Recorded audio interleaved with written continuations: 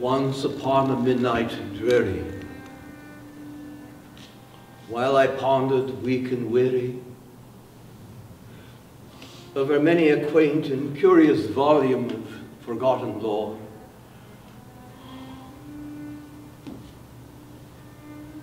while I nodded, nearly napping, suddenly there came a tapping, as of someone gently rapping at my chamber door. "'Tis some visitor," I muttered, "tapping at my chamber door. Only this and nothing more." Ah, distinctly I remember, it was in the bleak December, and each separate dying ember wrought its ghost upon the floor. Eagerly I wished the morrow, vainly I had sought to borrow from my books those seas of sorrow, sorrow for the lost Lenore, for the rare and radiant maiden whom the angels named Lenore, nameless here forevermore. And the silken, sad, uncertain rustling of each purple curtain thrilled me, filled me with fantastic terrors never felt before, so that now to still the beating of my heart, I stood repeating, "'Tis some visitor entreating entrance at my chamber door, some late visitor entreating entrance at my chamber door. This it is, and nothing more." Presently, my soul grew stronger, hesitating then no longer. "Sir," said I, "oh, madam, truly, your forgiveness I implore. But the fact is, I was napping, and so gently you came rapping, and so faintly you came tapping at my chamber door, that I scarce was sure I heard you. Here, I opened wide the door.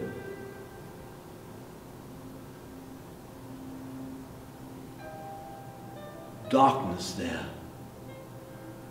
and nothing more. Deep into that darkness peering, long I stood there, wondering, fearing, doubting, dreaming dreams no mortal ever dared to dream before. But the silence was unbroken, and the darkness gave no token. And the only word there spoken was the whispered word, "Lenore." This I whispered, and an echo murmured back the word, "Lenore." Merely this, and nothing more.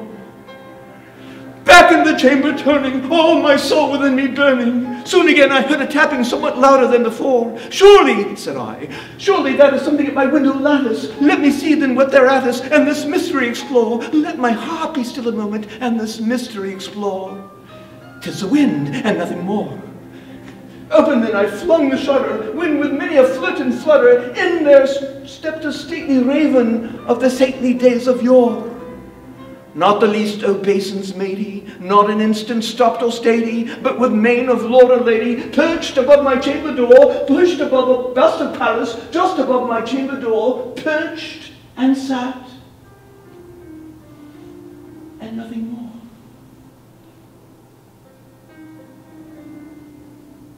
Then this ebony bird beguiled my sad fancy into smiling, by the grave and stern decorum of the continents at war.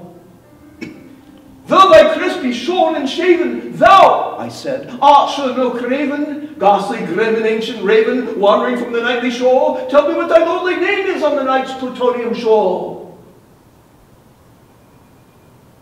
Quoth the raven, "Nevermore."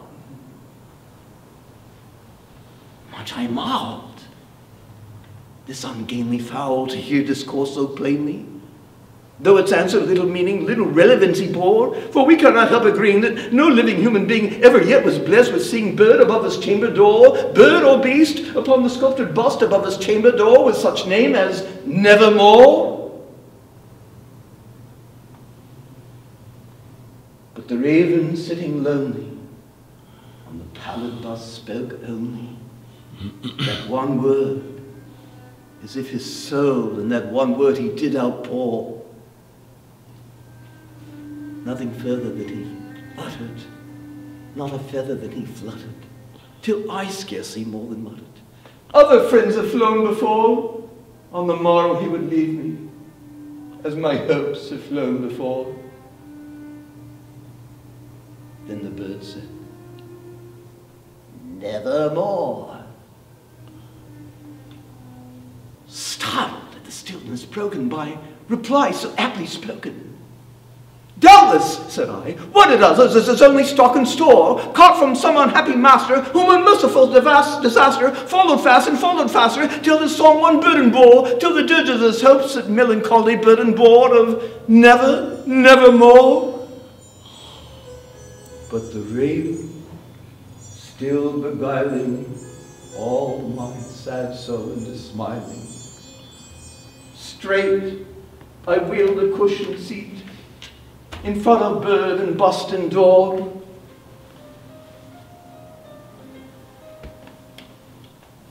Then upon the cushion sinking, I betook myself to linking fancy unto fancy what this ominous bird of yore, what this grim, ungainly, gaunt and ominous bird of yore meant in cloaking nevermore. This I sat engaged in guessing, but no syllable expressing to the bird whose fiery eyes now burned into my bosom's core.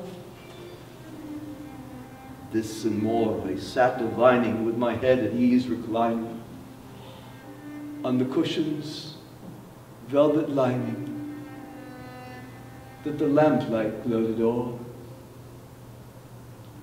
but whose velvet violet lining with the lamplight gloating o'er. She shall press, ah, nevermore. Then, methought the air grew denser, perfumed from an unseen censer, swung by seraphim whose footfalls tinkled on the tuffet floor. Wretch, I cried, thy God hath lent thee, by these angels he has sent thee, respite, respite, and repent thee from the lost Lenore. Quaff, oh quaff this kind nepenthe, and forget this lost Lenore.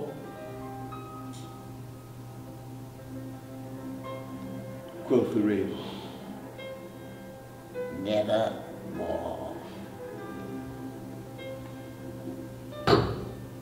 Prophet, said I, thing of evil, prophet still, bird or devil. Whether tempter sent or tempest tossed thee here ashore, desolate yet all undaunted, on this desert land enchanted, on this home by horror haunted, tell me truly I implore, is there balm in Gilead? Tell me, I implore.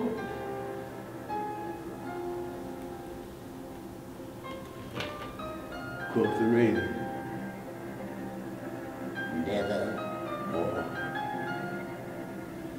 Prophet, said I, thing of evil, prophet still, or bird or devil, by the heaven that bends above us, by the God we both adore, tell the soul sorrow laden, if within the distant Aidenn it shall clasp a sainted maiden, whom the angels name Lenore, clasp a fair and radiant maiden, whom the angels name Lenore.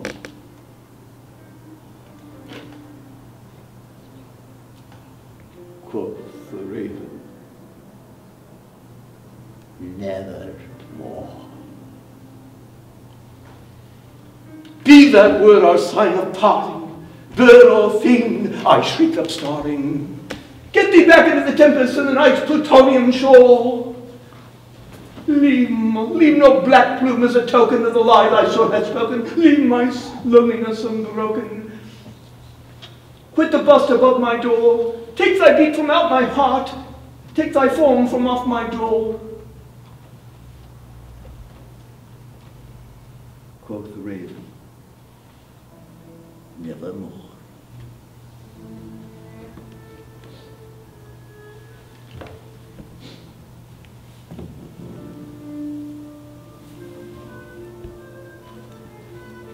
And the raven, never flitting, still is sitting,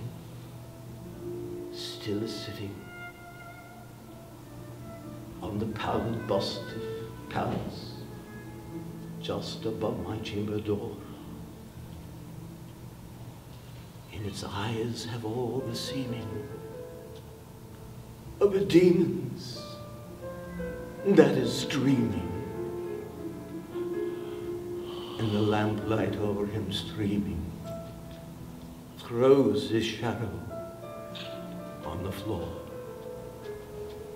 And my soul from out that shadow shall be lifted